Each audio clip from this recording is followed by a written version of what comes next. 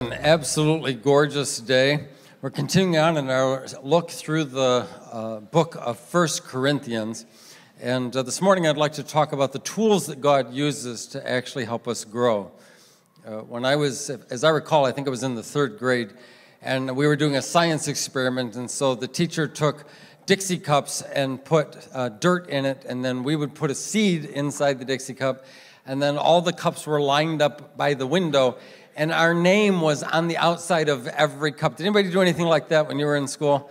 How many, you're so old, they didn't have seeds back then. They just, so that you put a name on it, and everybody else's cup was sprouting something, but not mine. I know. I was so frustrated, and I thought maybe some enemy had gone in and stolen my seed. Or maybe I put the seed in upside down and it was growing the wrong way. Or something, just you don't think clearly.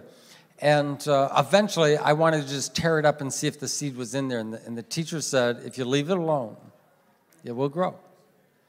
And so I was patient, and eventually it did sprout. I will not tell you that it grew stronger and greater than all the other seedlings, but at least it did show growth. A lot of times we look back at our childhood days and wish for those carefree moments. You know what's true about our childhood? We worry about even little seeds. We worry about winning games. We worry about tests that are coming up. Our childhood is not quite as carefree as we imagine it to be. And we do grow up. That's part of the point, isn't it? In fact, any parent would be very concerned if their child was not growing. When a child is very little, we think, oh, to be a child again. Just remember, if you go young enough, it was nothing but diapers and crawling on the ground, and none of us want that again. But to a child, their need is the most important need. And others only exist to meet it. And if that need is not met very quickly, they get very emotional. A little child who doesn't get food when he wants it or a toy when he wants it usually gets pretty loud about that. And if you notice, little children will interrupt anything else that's going on around them just so that they can get what they want. And by the way, little kids are not naturally intuitive sharers. They're not always generous. In fact, usually, if they only know 8 words, one of them is mine. And they just grab it and pull it back to themselves. Life actually requires growth. And God has built into all life the capacity for growth. He wants us to grow physically. He wants us to grow intellectually. He wants us to grow interpersonally. He wants us to grow culturally. And he wants us to grow spiritually. And I think everyone desires to grow. In fact, I have never talked to a person and said, how are you doing? And had that person say back to me, I've been stagnant for about 10 years, and I'm loving every minute of it. Nobody ever says that to me. So we want to grow, and only God can cause growth, but we can actually inhibit the growth God wants to cause. You see, the believers in Corinth, they wanted to grow too. But the way they went about their growth actually inhibited their ability to do it. And Paul talks to them and says, you haven't grown at all. Look at this passage in 1 Corinthians 3. He says, brothers and sisters, I could not address you as people who live by the Spirit, but as people who are still worldly, mere infants in Christ. 4 years they've not grown at all. I gave you milk, not solid food, for you were not yet ready for it. Indeed, you are still not ready. You are still worldly, for since there is jealousy and quarreling among you, are you not worldly? Are you not acting like mere humans? For when one says, I follow Paul, and another, I follow Apollos, are you not mere human beings? You see, what happened was they believed the way to grow was determined by who your teacher was, and that you could really grow better if you had a better teacher.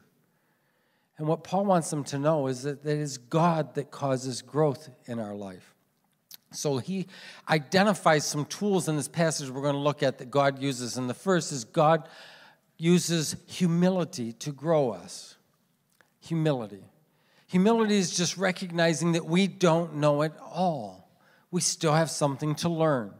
Humility recognizes that there are seasons that we are in. You don't go out and plant seed in the wintertime. There's a springtime for planting. There's a season for cultivating. There's a season for harvesting. There is a season in our life, and often we ignore those seasons. It's kind of a humble thing to say, in this season of my life, these are the things I need to give attention to. You know, our children are grown, they're adults, they're out of the house now, but back when they were little and small and very dependent on us, there were lots of things that I would not have been able to do. I spend my life and my time very differently now than I did when they were little, because that's the season. If I'd have spent my days back then like I do now, I would not have been a good father at all. Humility recognizes the season that you're in. And humility recognizes that we actually have to work together. You can't do this all by yourself. We actually need community. Humility recognizes that there are things that are bigger and more important than ourselves. And so we begin to approach the concept with humility. You can't work for God if you won't work with others. That's what God wants us to know. People who are claiming that they're doing something in the name of God, if they're unwilling to work with others, then they're not really working for Him. The second tool that I want you to look at is the tool called grace. God uses grace to help bring growth in our life. Look at what Paul says in 1 Corinthians 3. He says, by the grace God has given me, by the grace God has given me, I've laid a foundation as a wise builder, and someone else is building on it. But each one should build with care. For no one can lay any foundation other than the one already laid, which is Jesus Christ. See, grace actually motivates you. It animates you. And it not only helps you act, it helps you act in the right way, for the right things, with the right reasons. See, Paul is letting them know that he's not trying to impress anyone. He's not laying a foundation. He's not working with the Corinthian believers because he wants to impress anybody. He's not trying to earn their approval. He's not trying to do something because he feels guilty and obligated and he needs to pay back a debt. It is the grace of God that motivates him. He understands this simple thing. God has invested by His grace, I didn't earn it. God has invested certain abilities in me, and God has presented me with certain opportunities, and so I'm just going to take the grace of the ability and the grace of the opportunity, and I'm just going to share what God has given me where I am. And Paul believed that if you did that, incredibly good things will happen. When we embrace humility and when we walk in grace, that's when we begin to see what God is growing and building in our lives. Now, grace actually requires that there's only one foundation, and that foundation is Jesus Christ. You see, disunity doesn't happen because we're all doing different things. Disunity occurs when we try to have different foundations. Let's see if I can explain this. How many know? I actually don't remember the number. I just remember what it's more than, all right? But how many know there's more than one denomination in Christianity? And how many know there's more than 500? How many know there's more than 1,000? How many know there's more than 10,000? More than 10,000 denominations in Christianity. How does this happen? And here's the thing. Any of those denominations, if you ask them, did Jesus come and give His life to pay the price for all of our faults and failures and to reconnect us to God? They all say yes. But they have another foundation. And it's amazing what churches can disagree about, what people can disagree about inside of a church. For example, one church may say, you know, we believe that communion should be from a common cup, and we all drink out of the same cup. And another group of people go, yeah, I'm not sharing germs. I'll share Jesus, but I'm not sharing germs. So we're going to use the little tiny individual cups. And what do? They split over that. There's the one cup church and the many cup church. And then there are people who go, you know, when we baptize people, we put them all the way under the water. I even know one pastor that holds you underwater based on how long you were a sinner. So you definitely want to be baptized early in your life, because later you might not survive the experience. Or you're going to go straight from the baptism to heaven, all the way underwater, and other places go, well, we just sprinkle people. And so what do? They divide over this, and they will even say, oh, no, if you're just sprinkled, that's not a real baptism. What are they saying? They're building a foundation other than Jesus. What they're saying is, what Jesus did is not enough. You also need to do this. That's not just building on the foundation. That's building a different foundation. And then there are churches that will go, we want to sing the same songs Jesus sang around the campfire with his disciples. Nobody knows what they were, but they think they do. And they will fight about that. And then oh no, it has to be a new song. And so they'll split over that. And what instruments are we allowed to use? There are actually churches where the only instrument is allowed is the human voice. No other instruments. And so you have the no instruments church and the every instrument under the sun church and just all these things. Most of you are not old enough or have hung around in the circles that I did, but I can remember back when people used to fight over whether a piano was allowed in the church. They used to call, I'm not kidding this, they used to call the piano the wooden brother. And drums, those were straight from hell. They had no business being instruments. People thought this, and they would fight over this, and they would argue. And dress styles, and whether you sit in pews or in chairs, or whether the windows are stained glass or they're clear, just all this stuff. And this is what I want you to know. When we use those things to divide us, it is not because we have different preferences or doing different things. What we're saying is it's a different foundation. If you don't do it this way, it's not right. And what Paul said is, that never works. It never works. People create discord when we build different foundations. When people do this, nobody wakes up in the morning and says, I'm going to create discord today. No one wakes up in the morning and says, I'm going to be disrespectful to other people today. I've never met that person, but I have met people who woke up in the morning and said, I'm right, and they're wrong. And as soon as we determine what our foundation is and we've built it, then we will create discord and we will be disrespectful. And it promotes a kind of pride and a condescending attitude towards others. So that's what happens. The third tool that God uses is truth. Growth requires truth. Growth requires truth. This is what he says in 1 Corinthians 3. If anyone builds on this foundation using gold, silver, costly stones, wood, hay, or straw, their work will be shown for what it is because the day will bring it to light. It will be revealed with fire, and the fire will test the quality of each person's work. Not everything in life has the same value.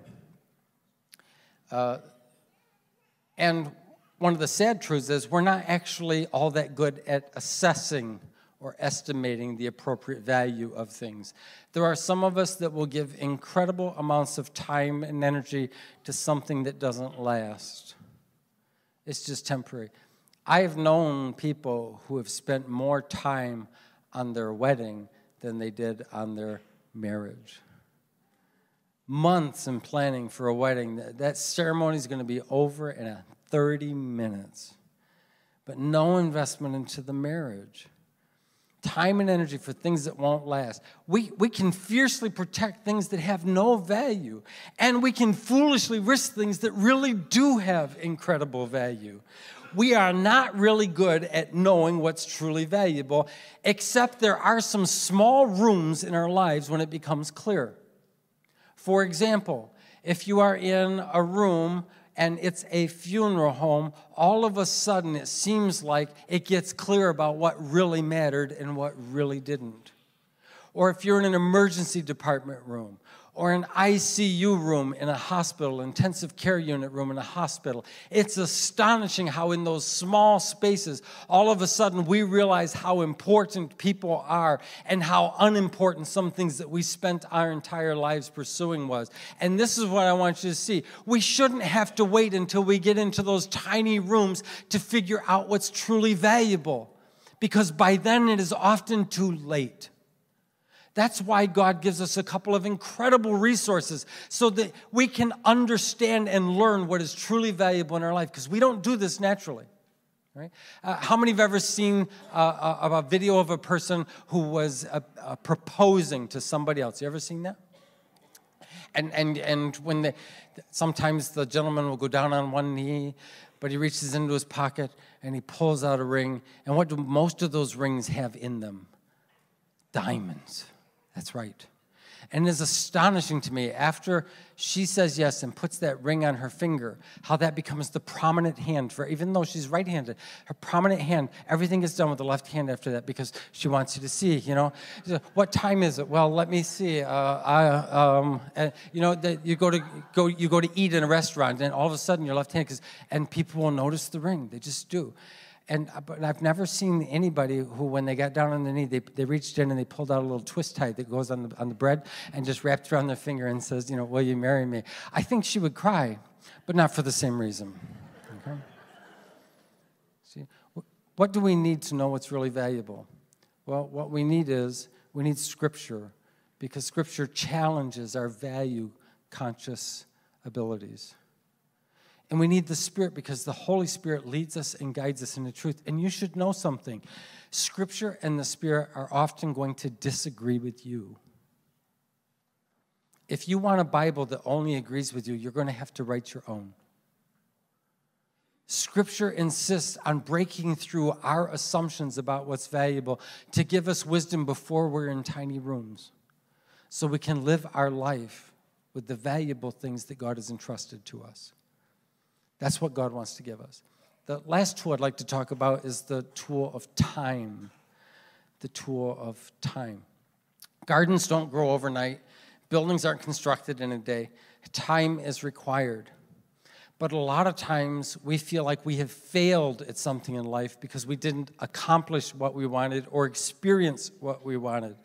And I think there's a better phrase. In fact, Paul used it in the passage we looked at. The phrase is, not yet. Now, I don't know what kind of a student you were in school, but I did not become a good student until I got to college. I just thought everything else in life was more interesting and more important than my education. So I brought home lots of report cards that contained letters in there that were not A, and they were not B, and they were not C. In fact, I had quite a few Fs growing up. Did anybody else have a, just me? Okay, so here's... It's okay, I own it, but here's the thing. I would have been so happy. I would go home and show that report card to my parents. Actually, I never showed it to them. They always had to ask for it. And I would pull it out, and they would look at it. And I would see the disappointment on their face. And then I would hear the conversations and the lectures about how I needed to better spend my time and study and take this stuff seriously. And if I ever wanted to amount to anything or accomplish anything, I needed to work at this. And just they would. And I just wish that they'd had a different grading system, like A and B and C, and then just not yet. Not yet. Because there are things that, because it hasn't happened yet, we've allowed that to be a failure, and we're defined by it. And what God says, it's not yet. I still am giving you time to grow in these areas. It's astonishing how often we just assume that I'm never going to be anything more than I am right now, that I've grown up to this point, but not really so much after this point. You see, God wants us to understand there are some things that are not yet. I was driving home one day in the car. I had Rachel with me. She was in high school. And she said, Dad, I'm going to ask you a question, and I know the answer is going to be no. And I said, well, that makes it very easy for me. So go ahead. What's your question? And she was asking to do something. And when she got done, I was silent for about, I don't know, maybe 10, 15 seconds. It probably felt like whole minutes to her. And I just said, yes, you can do that. And she said, what did you say? I said, yes, you can do that.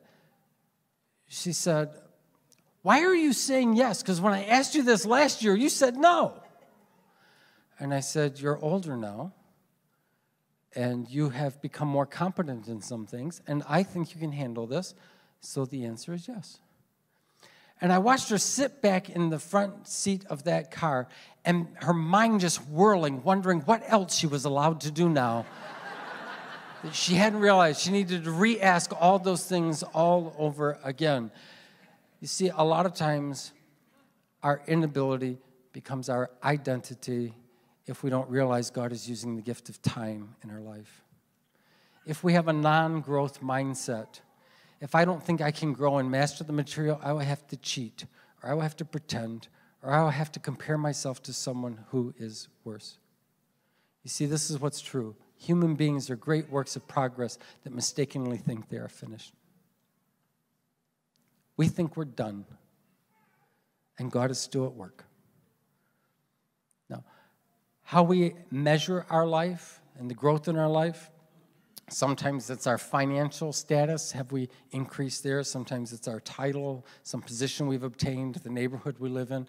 But I'm going to recommend there's some other options for you in thinking about if you've been growing over time. For example, are you bolder right now than you were a year ago? Are you better at forgiving now than you were a year ago? Do you have deeper relationships now than you did a year ago? I think it's one of the saddest things on the planet when our best friends were someone we had more than a decade ago. And I know what some people say. I've heard them say it. If I had better friends, I'd have better relationships. Maybe if you had better relationships, you'd have better friends. See, Paul just kept trying to break through. It's not about who's doing the teaching. I planted, Apollo watered, but it's God that makes things grow. Are you more honest now than you were a year ago? Are you more generous now than you were a year ago? Are you more patient now than you were a year ago? Are you actually better at recognizing and appreciating the gifts that God has put into your life now than you were a year ago? Are you kinder now than you were a year ago? Are you more gentle now than you were a year ago? Is your trust greater that God is actually at work in every area of your life? Is that trust greater now than it was a year ago? See, God is at work right now, and he's committed to giving you the gift of time. Time is not your enemy. It's a gift from God, and he's using it. He's giving you this day because there's things that he wants to grow in you, because it's not that you have failed. It's just not yet. He's working it out for your good and for his glory. And it's not just the passing of time. It's how we invest our time. You have to invest in a marriage to have a great marriage. You have to invest in friendships to have great friendships. And we have to invest in our community of faith if we want to be a great church family. See, our world needs to see what grace looks like. Our world needs to know that God really is good, and his only motive is love, and that he wants to accomplish incredible things in our life. And the only way it happens, the only way the world sees that, is if we allow him to grow us into who he's created us to be. Let's bow our heads this morning.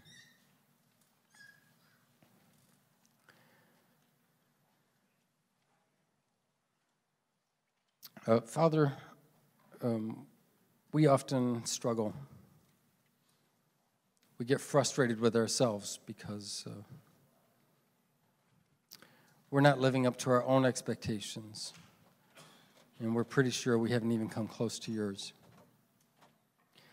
Would you help us this morning to understand that you are at work, that if we are willing to be humble, you are willing to grow in us all that needs to grow.